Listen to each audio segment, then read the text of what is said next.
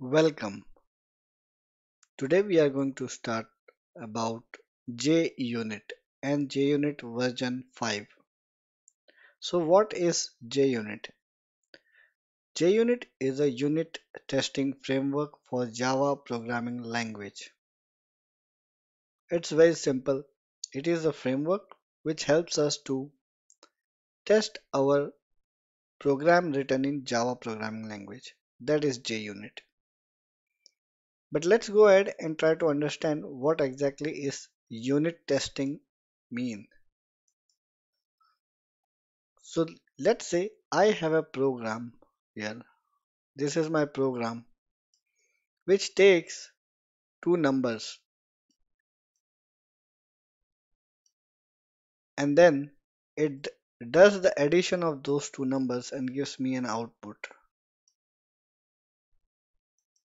Doesn't matter it is written in any language, it doesn't matter. But what is the expectation is if I pass 1 and 2, I should get 3 as my output.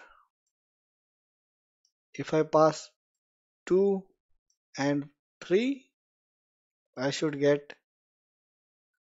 5 as the output. So that's what I expect as the unit functionality when I provide these two unit. So this is how I can be sure that my program is right. If I pass 2 and 3, it should give me 5. If it gives 5 for these two input, then I say, yes, my program for addition is working fine. Similarly, if I want to test it again with one more value, 1 and 2, and then I should get an output of 3. Then again I am getting a surety that yes, the logic that I have written for my program, this unit logic for adding is working fine. But wow, how are we testing this? By manually providing input to our program and waiting to see the output. This we can do is fine. But what if our program becomes big and big and big and there will be many logic and functionality that we will write in our application. So it won't be always possible to test everything like this unit wise manually. That's where we need to do unit testing. Unit testing. And here the unit that we are doing testing is the addition logic. And we have done this manually by providing some inputs.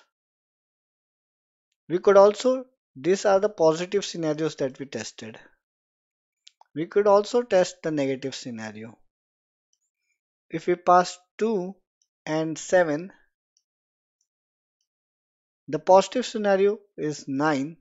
So I should check for expected. So here is my value 2 and 7. So what I am expecting this logic should provide me 9.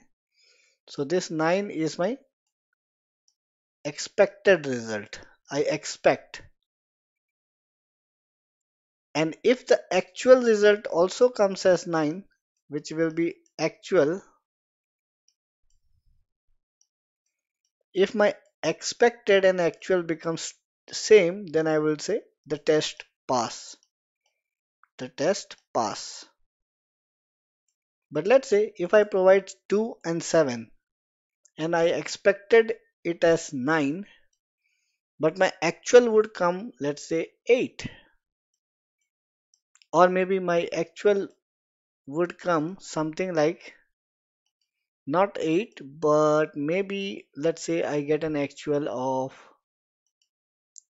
5.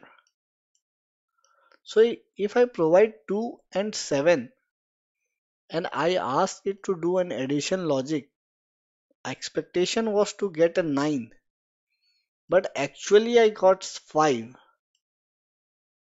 This means my test fails. So what I can conclude from here? that something might have changed in the program. Some logic has gone wrong. So what do we mean by that? Somebody was trying to do some changes and he by mistakenly instead of plus did a minus, because of which we see different result, which is different than expected. So expected was 9 but we got actual as 5. So this way unit testing is now helping us to avoid this kind of problems to be injected in our code. So if we have written test cases, unit test cases to test each and every functionality of our application, and we have passed some values and we know what should be the positive scenario test cases, what should be the actual and expected value. If we have known that for every test cases, then if somebody in between in future modifies that logic, this test would start to fail, and hence we will be able to protect a bug, which is this one, to be going to production. We will stop it. We will not allow this code to go to production because it was expected to do addition, but now it was doing subtraction.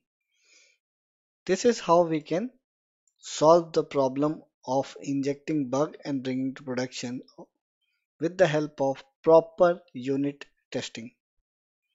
So this is what is unit testing. In unit testing, we test a piece of functionality by passing some values.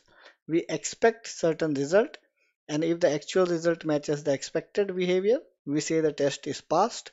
But if the actual and the expected behavior are different, then we say test is fail. And if the test is fail, which gives us an indication there's something wrong with the logic in the program. Hence, we have to fix that issue. So this is what is test driven development, TDD.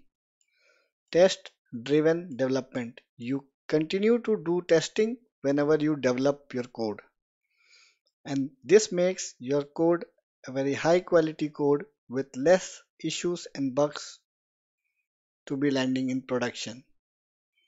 You will have a very clean and good working functionality that will go to production if you follow a test driven development approach, TDD. Unit test helps us to achieve that. So now we know what is unit test. So JUnit is actually a framework in Java. JUnit is a framework in Java which helps to do this unit testing. JUnit is a framework in Java which helps to do this unit testing for our Java written programming code. And the version which we are going to look is the latest version, which is called JUnit 5. So JUnit is the testing unit testing framework for unit testing the programming written in Java code, and the version we will use is JUnit 5. Thank you. Let's continue in the next video.